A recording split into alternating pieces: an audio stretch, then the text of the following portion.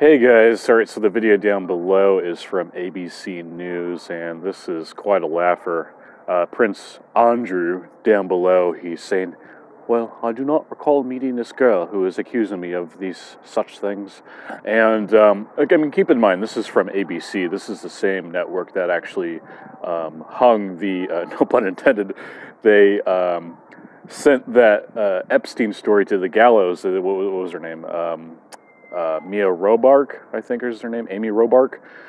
She was the one who had actually had information regarding Epstein, and she was caught on a hot mic and camera saying, and this is thanks to Project Veritas, thank God they exist, she's saying, you know, Epstein was the most prolific pedophile of our lifetime, and we had the story there, and I'm pissed, you know, now that we can't get it out. And she has every right to be pissed. Most Americans are very pissed off about this because we look at some of the people that are connected to Epstein, and a lot of these people are in power and are very wealthy, and it is quite an injustice. But ABC News, let's go to them for a second. I mean, they've been having such a bad run as of late. I mean, it's all started out with their fake war footage of Syria, where they're saying, oh, this is footage of Turkish forces slaughtering Kurds, and it just turned out to be some footage from the Knob Creek machine gun shoot.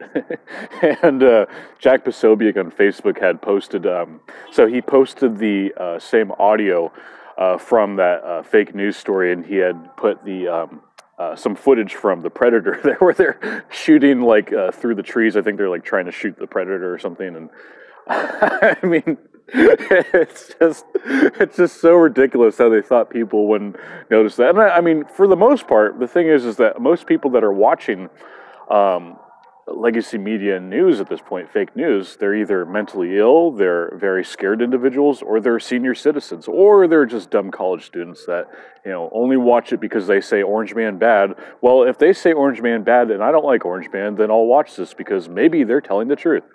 Very black and white thinking there. It's not going to get you anywhere good.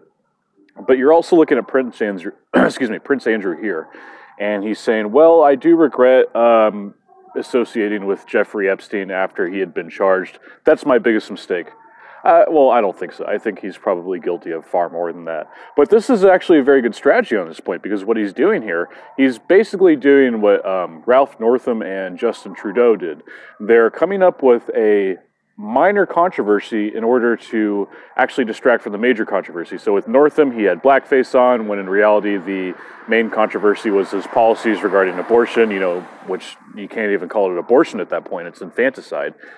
We would, I was trying to switch from a British to Southern accent, but he said, yeah, we would have a discussion with the parent, and we would decide whether we would want to resuscitate the child or not. I can't do it, but you know what I mean. Ralph Northam, complete and total scumbag. And then you had Justin Trudeau with the blackface. You know, that's really just a main distraction, or rather, that's just a distraction from the main controversy, which has to do with his policies, how he's driven Canada into the ground. And it's really sad that a lot of, you know, legacy media outlets are going to push this. They're going to say, oh, this is the real controversy. Trudeau and Northam in blackface. Oh, Andrew, he had hung out with Epstein after the conviction. It's like, no, there's much more going on here. And, you know, like I said, no one can really be surprised by this story. This is ABC News. This is the same news outlet that literally hung the Epstein story. They just stifled it. They just said, hey, no, we're not going to put this out, because a lot of us were actually compromised. A lot of us have actually been to Epstein's island or to his penthouse, or we've been on his plane, and or, you know, take your pick. And, yeah, so Jeffrey Epstein didn't kill himself. I think we all know that. All right, guys, thank you so much for watching. God bless. I'll see you later.